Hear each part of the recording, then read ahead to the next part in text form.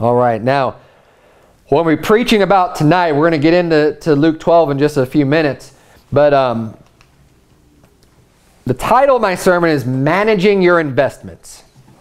Okay, now I'm going to tell you the goal right up front, because I want to kind of keep this as a theme to be thinking about this throughout the sermon. And it's really just a challenge to make you think about your time and think about everything that you do in the form of an investment. And you know, think about what is an investment. You're investing something. Now, normally when you hear the word investment, automatically you're thinking financial. You're thinking that it's money is going into something, and that is one type of an investment, right? A financial investment. You have a bunch of money, you put it in the stock market, and it's, you know, going to make some money for you, hopefully, and that's what you do with it. But I'm speaking much broader today. We're going to go into finances a little bit, but I'm just speaking in general with investments of your time, your energy, your resources, your money, whatever it is that you have. What are you spending your time on, and what ought you to be spending your time on? So we're going to be looking at how we should be managing our investments tonight. Now, as with all investments that you have, regardless of the type, whatever it is you're investing in, your resources are limited.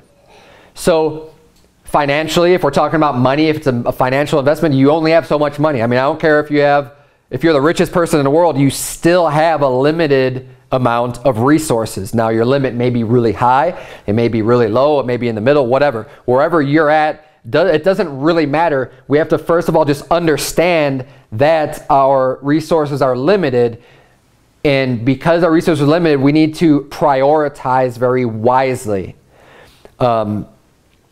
You only make, you know, X amount of dollars a week. So when we're speaking financially, a budget will help you to determine, you know, what is the most important thing and what deserves those resources that you have. So we're getting into finances just a little bit. You know, money's important. It's not the most important thing in the world, but obviously dealing with money, it's an important part of our lives. We deal with it every day. We need it to buy food and clothing and everything else that we need in life. We use money as the medium to attain these things. And because of this, I'm going to start off with this aspect. Money is pretty tangible, and there's also certain principles that are good principles to follow when it comes to managing your money and your finances that can be applied to all the other areas too, because really what we're talking about is just a management of resources. And again, that could be money, it could be time, it could be whatever. And so when you make a budget for yourself, you think, okay, you have to prioritize. What are the most important things that require the money that I earn, right? And a pretty obvious one that's going to be at the top of the list is going to be food, right? We need food and water because we need to survive. So when you go through and you make a budget, and a budget's a good idea because a lot of people get into trouble financially. And again, we're starting with the finances, but we're going to be applying this to other areas too. And people could be getting in trouble in other areas as well because they're not applying these basic principles that are important to have in order to get things under control.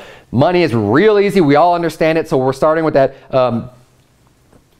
When you make a budget for yourself, you know, typically people know about how much they make. You know, most people are salaried or hourly to a point where, okay, you know, I'm making this amount of money a week or every 2 weeks or every month or whatever that may be. Now, it's going to take a little time and a little bit of effort, but it'll serve you very well to sit down and say, okay, based on this amount of money, what are we going to spend our money on? It needs to be prioritized. Otherwise, you can just, I mean, if you just go shopping and it's, oh, I think I want this. Oh, I think I want that. Oh, I think, you know, that's going to get you into trouble. Unless you have a very, very high resource limit. Most people I know don't have just a very, you know, it doesn't really matter. But even people who have a lot of money, I mean, the things that they tend to get cost a lot of money too. So that, you know, the money spend and the money in is kind of close to being equal. And if you end up spending more than you're bringing in, you're going to get yourself in a lot of trouble and debt, and that's somewhere where you don't want to be. So you make a budget very simply, a very simple concept of just saying, okay, I make this, you know, $500 a week or whatever. We need to eat. We need to provide shelter. We need clothing. You know, we need these things. and then you can start allocating, okay, this much money goes to this much money goes to this, and then you know where everything's at, and that will help you to, for one, to be able to get the things that you want and need and be able to plan appropriately. It's going to keep you from going into debt and having all kinds of other problems, but it also makes you think about, well, what are our priorities? What is important? And this is going to be kind of a main theme throughout this sermon is what is important to you. Now, as with any investment, there's something that's called an ROI. It's your return on your investment, right? So when you invest time, resources, money, anything, whatever, into a certain investment, you're expecting a return. You're expecting to get something back, right? So an example, obviously working at your job to provide basic necessities is going to be a high priority. And but continuing to invest beyond that, you have to think about what is the return. Is the time that you spend at work only worth money? That, because what you're doing when you work, you're exchanging your time, you're exchanging your energy to get some money, to get paid, because obviously the money you need to provide everything else. So you have to be able to figure, well, how much can I work? Because people can get 2 jobs, people can work more. You have so much time. Now everybody's limited on time. Time is a resource. It doesn't matter who you are.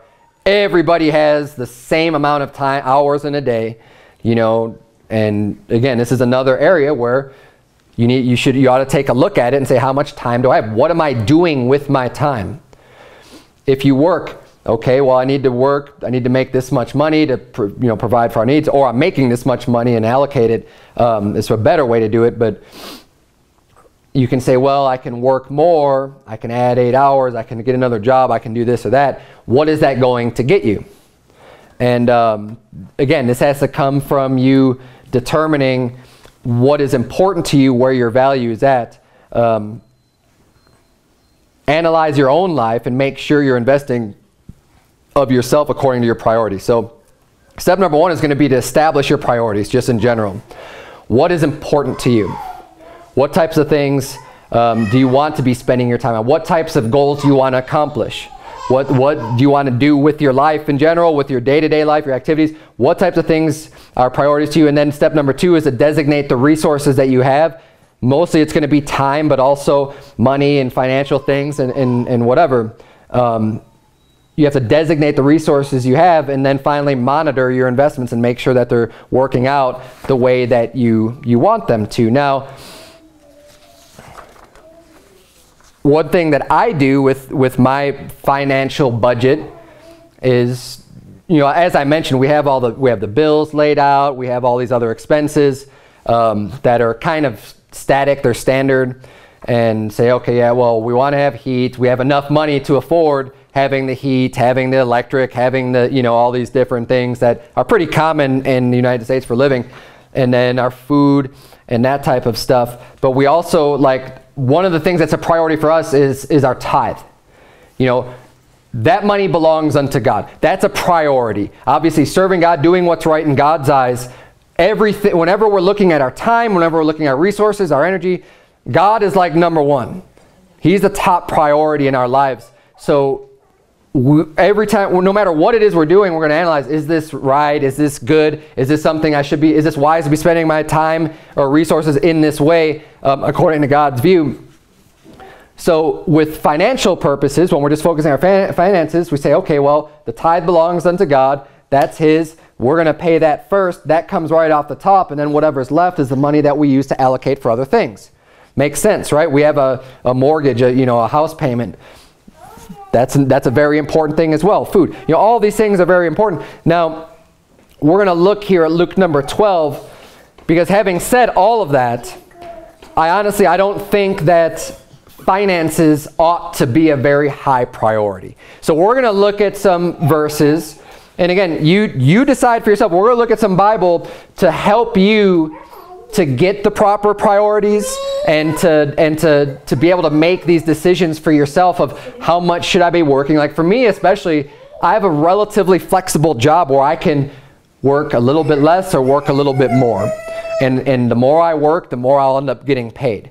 And it's a very important distinction for me to do this. And other people are in the same situation where you might have that opportunity to work more. But what are you giving up as a result of that? And what are you gaining as a result of that? When I'm trying to work harder, what is it for? And I have to ask myself these very questions. What am I getting out of this? Why am I working? What is the purpose that I have to work that much harder? Is it just to get extra money just for the sake of having extra money? Is it what am I going to use with that? What's it going to?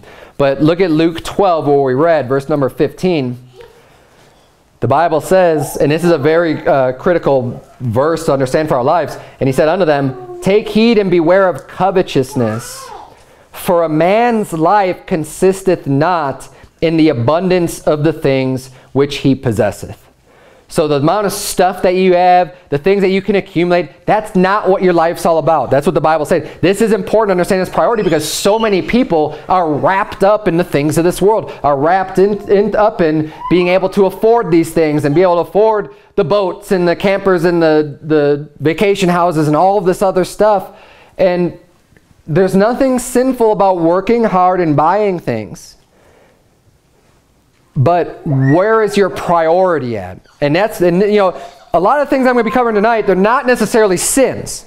Okay, now covetousness is a sin, but working hard and setting aside a part of budget and putting money aside and stuff for that to accomplish or purchase something that you would like to have, and you have a goal and a plan for it, that's not sinful, but is it really worth your time? Is it really worth the extra energy? Is it worth whatever it is that you have to put in order to get that benefit?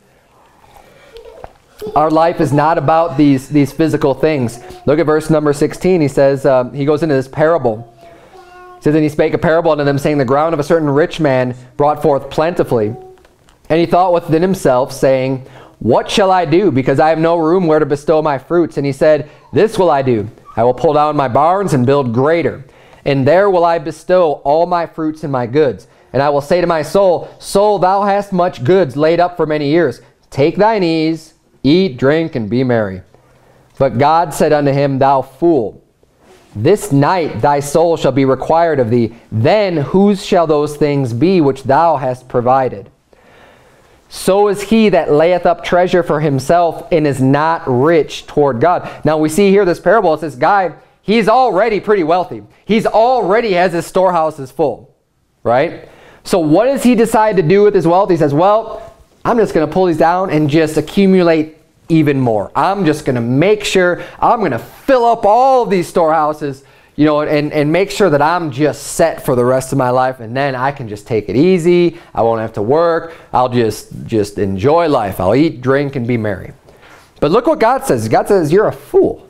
He says, you're a fool. You spend all this time and all these resources just to amass and accumulate all this wealth that you have so you can retire early, so you don't have to worry about working. And he says, basically, your soul is required of you this night. You're going to die. And then what's going to happen to your stuff? All this stuff that you worked for, that you thought you were going to take it, be on easy street for the rest of your life, gone. You're gone. Where's it going to go to now?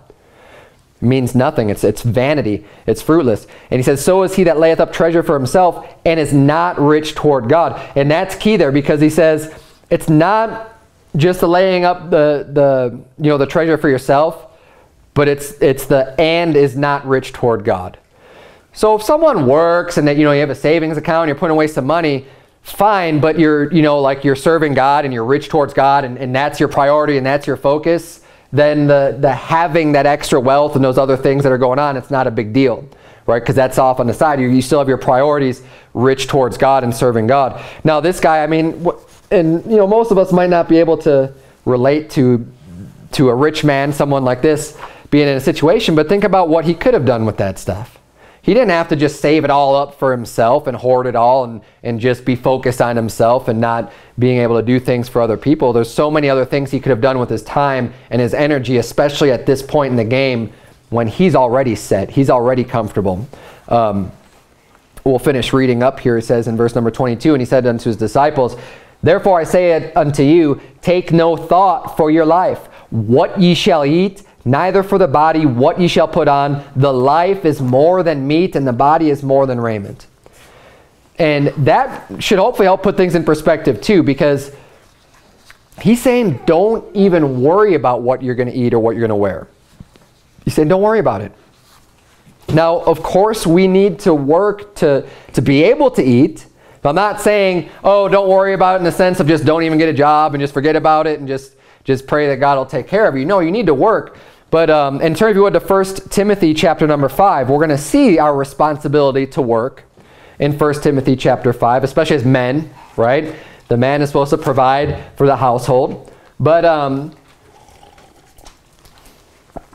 it shouldn't be so much of a concern, and oftentimes it is. I know it's been a big concern in my life as a man trying to provide, but he's essentially saying, you know, God's going to take care of you. If you're working and serving God and seeking first the kingdom of God and his righteousness, all these things are going to be added unto you. God knows your needs. God's going to take care of you, but it requires faith.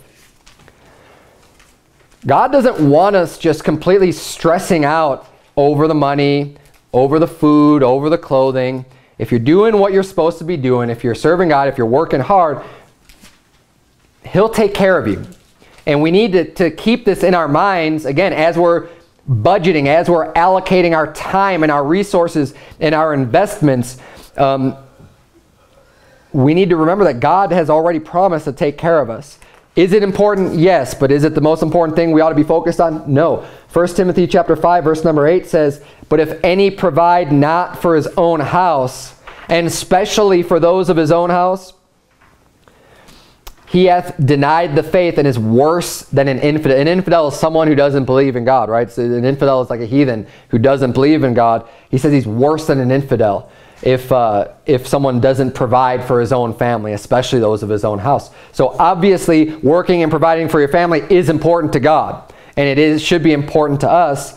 But we're going to see some other verses here now too. You don't have to turn to these places, but the Bible says in 2 Timothy 3:10, "For even when we were with you, this we commanded you, that if any would not work, neither should he eat." So do we need to work in order to eat? Yes, of course we do.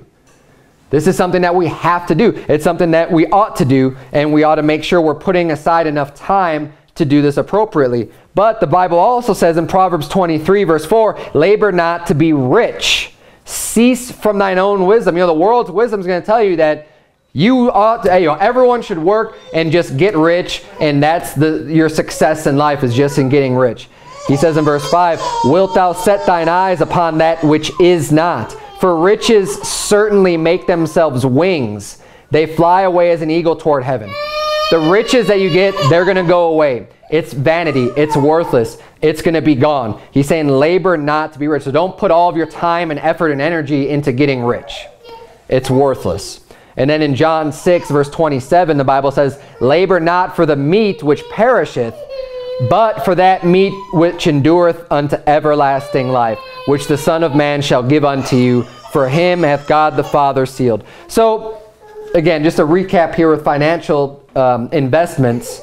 We can see here, yes, of course it's important. Yes, we need to provide food. Yes, we need to provide clothing. Yes, we need to provide things for our family, and it is very important to do those things. But we got to make sure we don't get too carried away, that we have the right priorities that come from the Bible, and that we're not emphasizing the money too much. It's easy to get sucked into that type of a trap of just focusing on how much money you make in order to just up your standard of living or whatever. Now we're going to talk about another type of investment, a very, very important type of investment, which is children and your family. And the more time you spend with your children, it's a very wise investment, right? And remember, we talked earlier about the ROI, the return on your investment. Well, with your finances, with your work, the return on your investment is, the more time you spend at work, the more money you should be getting back. So you get that return. Now, that return is an immediate return. That's something that, okay, I'm going to work harder, I'm going to add extra hours. Well, then immediately I'm getting that paycheck right back, and I could use those resources immediately. It's something that happens right away. But your children, it doesn't work that way. And I believe that every one of the best investments, of the best uses of your time, is going to return something that's not going to be an immediate benefit to you. It's not going to be something that you're going to see right away. You're not going to see the fruit of it and the results of it immediately. Just like the tree, just like a seed you plant in the ground, you know, the benefit doesn't come right away. It's not like, hey, I'm going to plant this apple seed in the ground and tomorrow we're just going to have like hundreds of apples to eat from. No. You plant the seed in the ground and it takes years.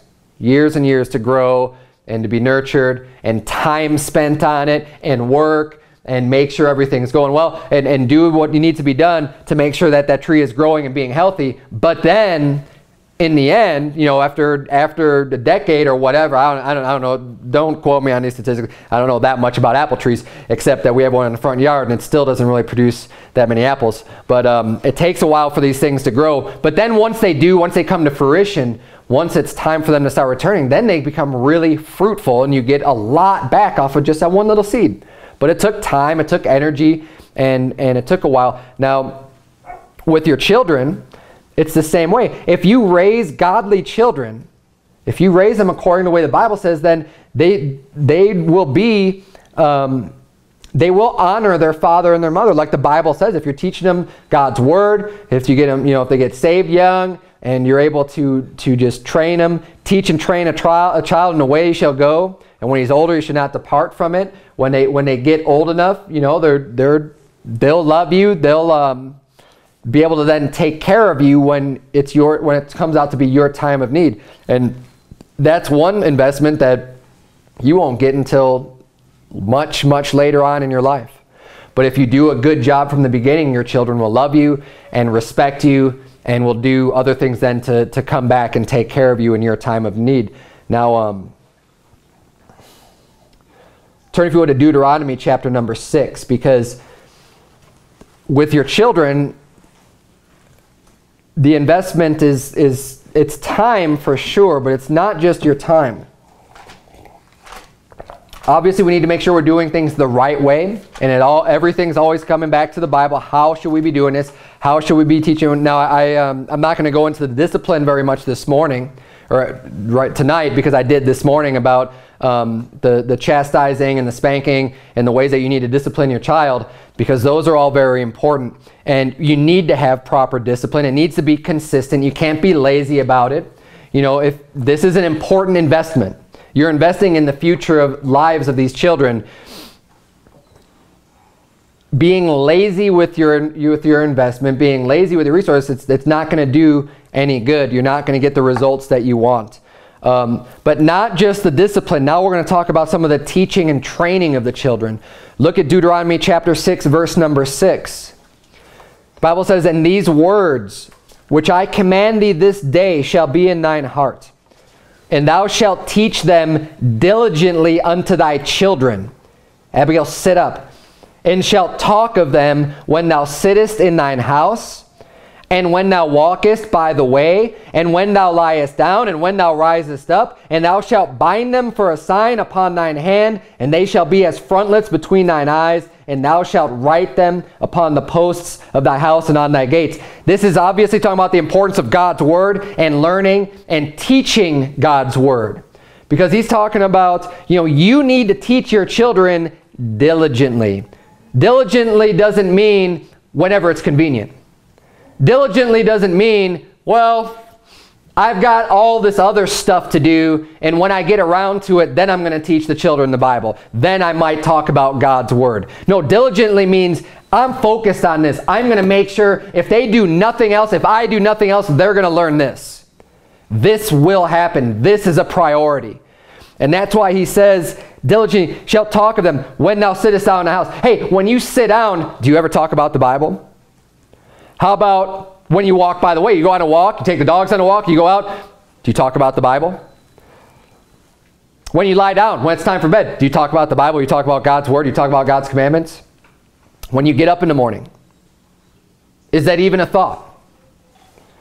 This is how you teach your children diligently. He's giving us the model. He's giving us the mold, saying, look, you need to be talking about the word of God all the time. It needs to sink in. It needs to get through. This isn't something that's just good enough to come to church on Sunday mornings and, well, that's their dose of God. That's their dose of learning about the Bible. No, this needs to be a continual thing. And you need to be willing to invest that time. Children is one of the most important investments that you could ever have in your entire life. Raising children is extremely important. And this is one of the few things that is done. It's not just for the return that's coming back to you. It's for their benefit. It's so that they can do well and that they can do another. Yeah, do you get something back out of this? Of course you do. You're going to get their love and affection. You're going to get, if you grow older and you need help, they'll be there to help you. But ultimately, the biggest goal is not a return on the investment that comes back to you. The return of investment comes back onto them. We need to train the children so that they don't end up making the mistakes that could destroy their lives, that they don't get into all the sins that maybe their parents have gotten into or that other people get into, and all the problems and the mistakes and all the disappointments and destruction and sadness and grief that goes along with living a life of sin, that they can live a righteous type of life because they've learned God's word, because it's been integrated into their life so much that they know it and they understand it, and it will help them quite a bit. And that's where the return comes in. They learn it at a young age. Well, when they get older, they won't depart, and that will be a tremendous help for them. Time isn't the only thing when it comes to children. The quality of your time is also important. Sitting next to your child on the couch and both of you just planting your eyes on a screen and just sitting there is not quality time spent with your child. It's time, yes, it's your resources, but how is that time being spent?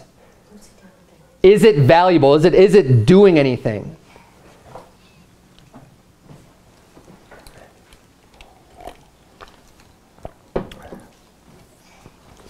It doesn't yield the same reward as taking the same amount of time and engaging with your children and actively teaching them, or even just talking and communicating and building bonds and relationships with them when you just sit down in front of a video game or sit down in front of a TV or whatever. We need to be analyzing the things that we do and prioritizing what's important. Is God's word important? It ought to be important in their discipline. It ought to be important in their teaching and in everything else. And then one more area that I kind of want to touch on tonight as an investment is just God in general, okay? Investing in the things of God. And this encompasses everything. Now, God definitely deserves his own category. However, God's so big, he encompasses all the other categories too, right? Whether it be finances, whether it be children, whether it be anything in your life. Now, we all have a lot of other things that are a part of our lives. I'm just picking these three as three main points that we can go over. But God should encompass and get into all of these areas. But with God, you're mainly managing your resource of time.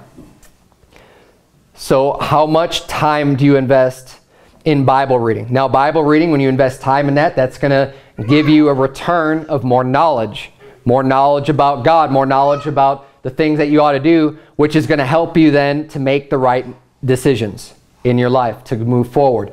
There's a value to this. How important is that to you? Think about it. How important is it to you to not make mistakes under critical decisions that you have to make?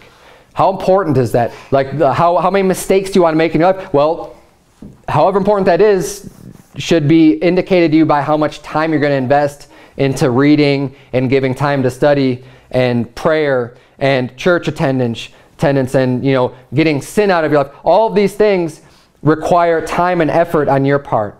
And soul winning. How important is it to you that people get saved? How important is it to you that people don't go to hell? How important is it to you what your treasure is going to be like in heaven? How important are all of these things to you? And only you can answer that. I want you thinking about these things for your own life, so that if something is lacking, if you say, you know what, this is important to me, but I'm not really doing anything about it. I want you to make the change today. I want you to think about it and say, you know what? No, this really is important, but I'm not doing enough for this. I need to make a change in my schedule. I'm doing this other thing that really isn't important at all. that really is just meaningless in vain. Maybe I should substitute that for something that I actually do consider to be very important, something that I actually do believe in, something that is, I do know that the results are there, even if they don't come immediately. They're there. You know, the Bible actually gives us a pretty good roadmap for our life if we're willing to listen. There's so many answers found in this book. For example, let's take a young person trying to figure out what to do with their life. Just you know, a young, like an older teenager, right? A young adult. Well, the world's going to tell you all kinds of things. This is what the world's going to say for someone in that age group, right? They're going to say, you graduate high school, leave your parents, leave your father or mother, go to college. If you meet someone that you fall in love with, you know, these days, regardless of their gender, they're going to say, you know, don't rush into anything, move in together, feel it out, see how you're going to do, you know, see if you really like each other, and then maybe after a while of doing that, you should get married. And then they'll say, you know, and then don't have kids right away, because you need some time to go and just do all those things you want to do by yourself. And you got to make sure that you're financially stable and that everything is just perfect and everything's just right before you could even start to think about having children. This is what the world's philosophy, the world's wisdom says to a young teenager these days. That's the life plan. That's the roadmap that they have laid out. Well, let's compare that to the Bible, because the Bible actually has all of the answers to these questions. The answer to what should a young person do with their life. Let's compare with the world's example with what the Bible says in Matthew chapter 19. And turn, if you would, to 1 Corinthians chapter 7.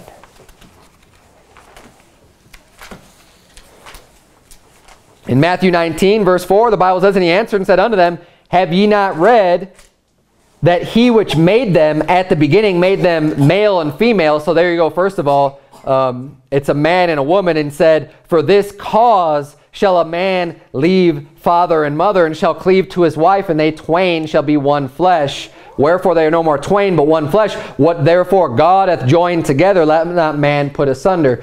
So, you know, when the world tells you, oh yeah, you should go off and move out of your house and go to college for 4 years and live that life, that's not what the Bible says. The Bible says for this cause. What cause is that? The cause of meeting a man or a woman that you love, that you want to marry. It says, for this cause shall a man leave father and mother. That's why you leave the house. That's why you leave your father and mother, is to cleave unto your wife. And it says he made a male and female. Now, does that mean every single person has to get married? No, of course not. But that was the cause to leave the house. That was the cause to leave father and mother. You're in 1 Corinthians chapter 7. Look at verse number 1. Now, you know, Apostle Paul kind of explains, we're not going to get through this entire chapter. He explains a little bit about getting married and not getting married. Girls, pay attention right now. He explains a lot about, you know, those that are married and those that are virgins, and the kind of differences between them. And he says a little bit about God's laws, and then he says, well, this is my opinion. Right? And he says, this isn't quite commanded from God, but it's my opinion. But we're going to look at what he says here. Look at verse number 1. He says, now concerning the things whereof he wrote unto me, it is good for a man not to touch a woman. Nevertheless, to avoid fornication, let every man have his own wife, and let every woman have her own husband. So right off the bat, we see a difference here between the world's, you know, philosophies and God's approach. He says, look, it's good for man not to even touch a woman, but so that they don't fornicate. If that urge is there, if you want to do that, get married first. Make sure you get married. Whereas the world's going to tell you, you like someone, move in together, feel it out, see how things go, and just commit all the fornication you want, so that way at least you're not getting married to someone you don't want to get married to if it doesn't work out for you. The Bible says, no. If you find someone that you love, then, you know, you're attracted to, don't fornicate with that person. Get married and avoid the fornication. Jump down to verse number 8. He says, I say therefore to the unmarried and widows, it is good for them if they abide even as I. But if they cannot contain, let them marry. For it is better to marry than to burn. So again, he's making a reference saying, look, you know, I think Paul's saying, you know, I think it's better for you if you're not married or if you're widows, just be like me. You know, Apostle Paul was not married. He dedicated his life to serving God. He did all kinds of great, immense work for the Lord, but he wasn't married. But he didn't have a problem with that either. He didn't have this burning and this lust towards a woman that he had to get married to avoid fornication. And honestly, not everybody has that gift. And I don't remember if I have that verse quoted in my notes here, but he says that essentially you have to be capable of being a type of person that's not going to be tempted or prone to fornication with another person in order to even remain single. He says way better. He's like, just get married, you know. He's like, I think it's great, you know, if everyone could just be like me.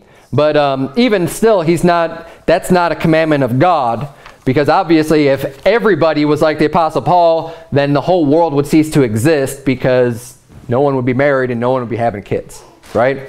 I mean, if that was just the absolute way for everybody, which it's not, because God didn't design that to be that way for everybody. But jump down to verse number 34, because we say, okay, well, how should the unmarried live then, right?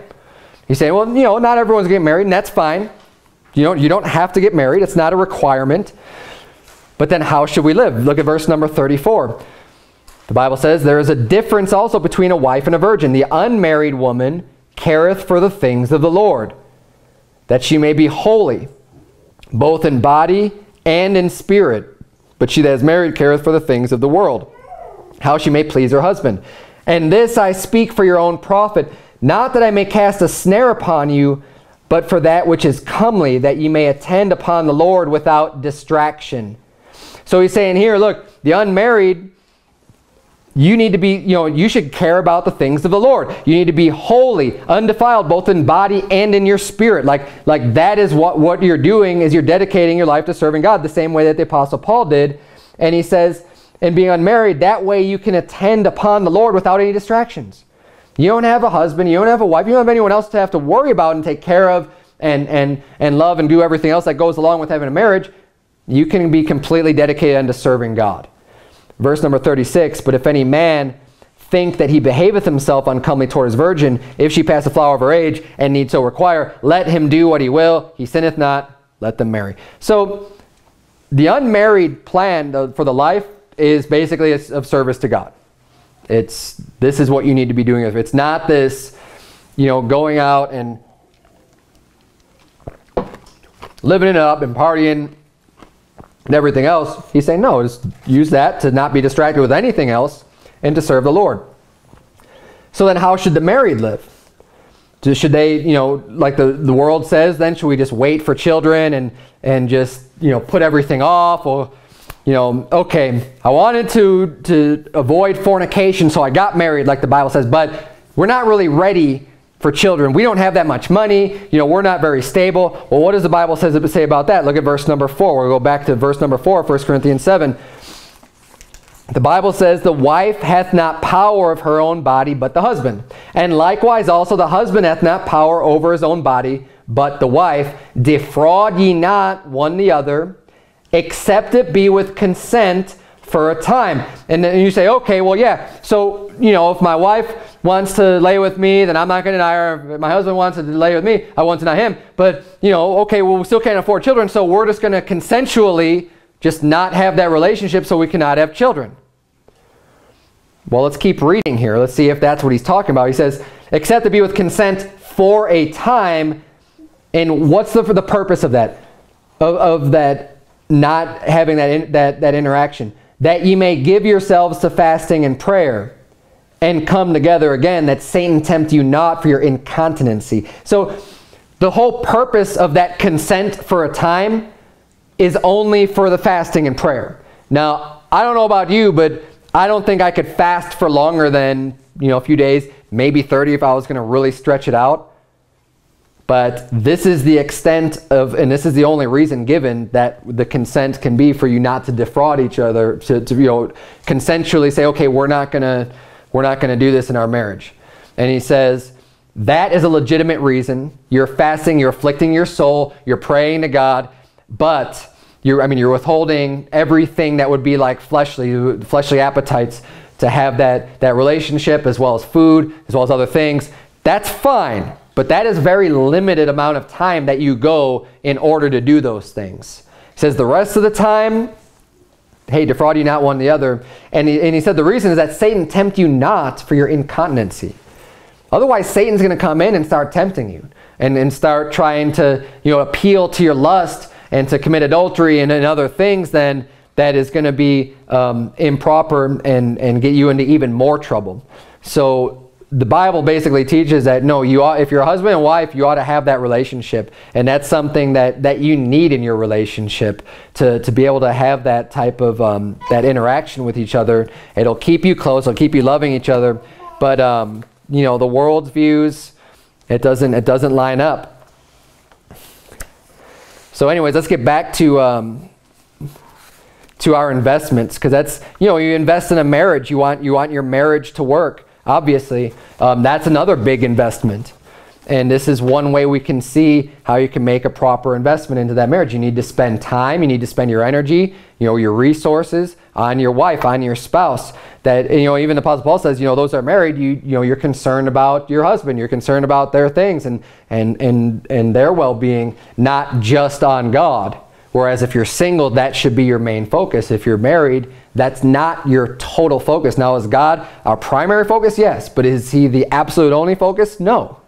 If you're married, you focus on your wife as well. You focus on your children. You focus on other things. Because these things are important. God recognizes that. He understands that. He knows that's to be true.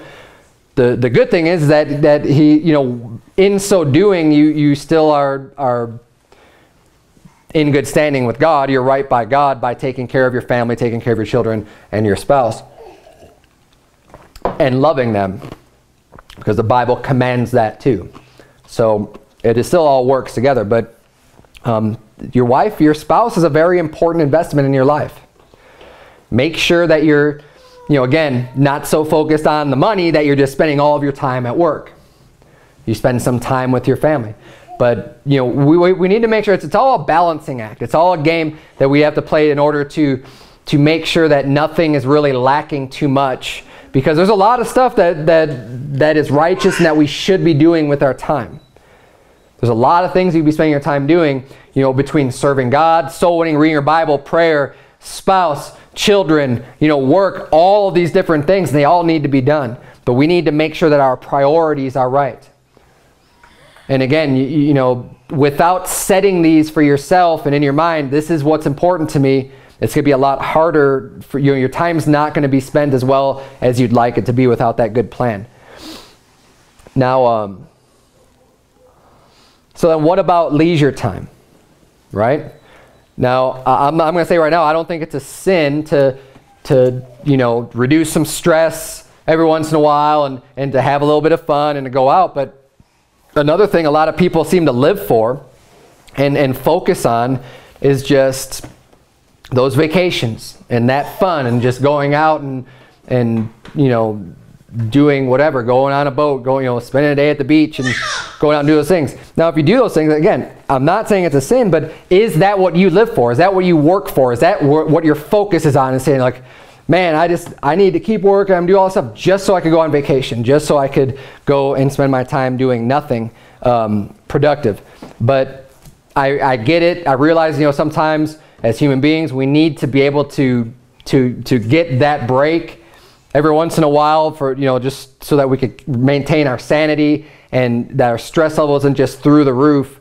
It actually will help you. That's why God gave us the Sabbath, right? To give us a day so we wouldn't just burn ourselves out. And God gave us, gave the children of Israel the Sabbath to rest. And he says, the resting is important. I want you to do this. And, he says, you can work 6 days, but this day I want you to rest. And it's some good advice. It's not a commandment for us these days to keep the Sabbath, but, getting that little bit of rest is important. It is an important part of maintaining your health. But again, where's the priorities at? Is that what you're always living for and always doing? Or is it something that is just a little bit lower on the totem pole, and so to speak, and you're still maintaining focus on the most important things? Now, all the best investments are the ones that take a long time to reap the reward. investing and making money, as I mentioned earlier, you're going to get that result immediately. But the godly investments, God's going to multiply, he'll bless you and multiply the fruit of your labor if you're doing what's right. Now, the best investments are going to require a lot of your attention, a lot of your time. And the worst thing that you can do is quit when it gets hard, when it gets to be too much. I mean, this is going to be my last point, and we'll close with this. Think about a 401k, right? 401k is something you put away for retirement. Oftentimes an employer will take it out of your check, and you could start off, you put a certain percentage of money away to build up for later. Now, if you consistently invest in something like that, it could just be a small amount. You say, I'm just going to do this, but I'm going to do it consistently. I'm going to do it every paycheck. I'm always going to be putting money on. I'm always going to be putting money on. I'm always going to be investing. I'm always going to be investing. I'm always going to be investing. It's not a huge investment, but I'm always doing it. It's consistent. Over time, that reward is going to be a lot higher than if you just say, oh, well, this is too much. I'm going to quit investing in this. If you quit investing in something like a 401k after 5 years, well, by the time it comes to collect your benefit, you didn't invest very much.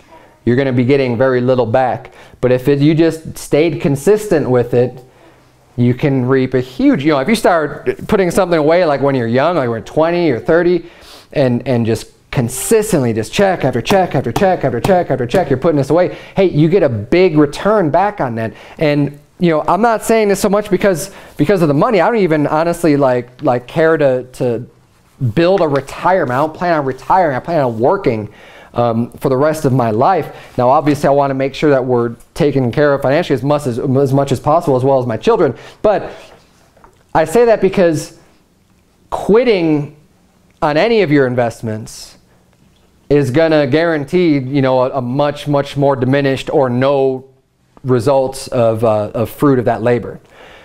But even if it's a little amount, if you can do it consistently over time, just like we do the Bible memory verses, it's 2 verses a week. It's not that much time out of your day or out of your week especially. You think of all the hours in a week, how much time does it take to memorize 2 verses? But if you can stay consistent with that for your life, you could end up memorizing a huge portion of the Bible. So it's one way to help you not be too overwhelmed with the amount of things that you do with your time and your resources. When you think about these goals, you're like, man, I would love to be able to memorize so much Bible. I would love to be able to, to read this much or to have the Bible read through. Man, if I could say, by the time I quit my life, I've read the Bible 100 times cover to cover, right? Or something like that. You could say, well, how could I do that? It's going to come mostly with the consistency. And it doesn't even have to be a huge amount of time invested, just if you're doing it over and over and over again.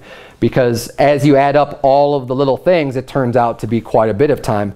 The prayer, the Bible reading, whatever, spending time with your children, spending time with your family, all of those things are things that require attention. But we need to make sure that we have the proper priority set on these things. And, last point, just think about tonight what's important to you. And if I touched on anything that you might think you're lacking in, that you could improve on, that you do agree is very important in your own life, and you don't think you're spending enough time, think about and think about it realistically. It's one thing to say, oh yeah, I need to do this. I need to spend more time on this, but then there's no plan, it never happens. You just say, well, it's just something I need to do. Think more realistically. I know I need to do this and I want to do this. What else can I replace? How can I rearrange my schedule so that this gets done? How can I arrange my schedule so that I actually am going to spend time out sewing? How am I going to change my schedule so that I actually do get this Bible reading done? How am I going to change my schedule so that these kids do get taught the Bible? Or whatever it may be, plan it out. And hopefully you could make that improvement so that you will receive that return on your investment, that you're investing the amount of time and resources on the things that you deem to be very important. Well, let's close in prayer. Dear Heavenly Father, Lord, I thank you so much for the Bible, Lord. Help us all to manage our lives appropriately and to prioritize the things in our life. There's so many things. I didn't even touch on half of the things it seems like in our lives that we deal with.